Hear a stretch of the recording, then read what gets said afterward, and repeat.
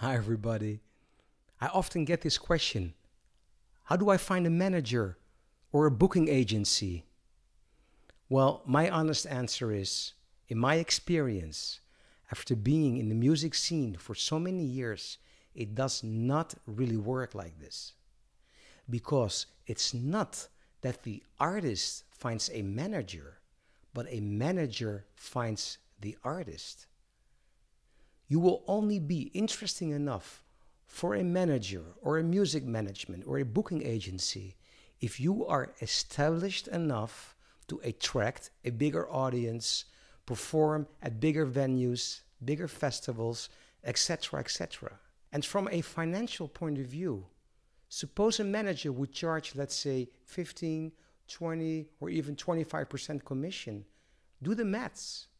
How much is 15, 20, or even 25% from zero? I know this doesn't sound very optimistic, but this is actually one of the main reasons I started the self-management and networking course for artists. And the best advice I can give you is be very, very patient. Focus on becoming a better artist. Take your music to the highest possible level. Make good videos. Release your music on the digital platforms. Book the gigs yourself. And when it's the right time, the turning point will come and your patience and persistence will be rewarded. Believe me.